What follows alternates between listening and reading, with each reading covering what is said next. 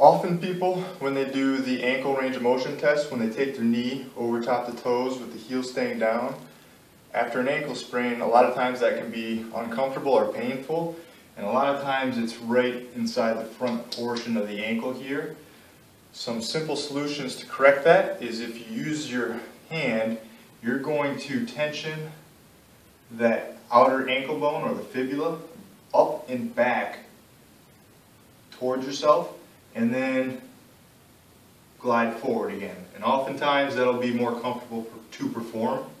If it is more comfortable to perform, then you're going to perform this 10 repetitions, 10 to 20 repetitions in a row, and for best results, you'll do it every 1 to 2 hours.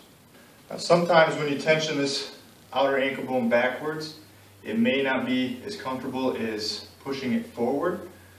So you can try to glide this outer ankle bone forward as you rock forward. This one doesn't provide as much relief generally as pulling backwards, but I have seen some cases where that's a lot more comfortable to perform. If this version is more comfortable for you, then you perform this one 10 to 20 times in a row every 1 to 2 hours for best results.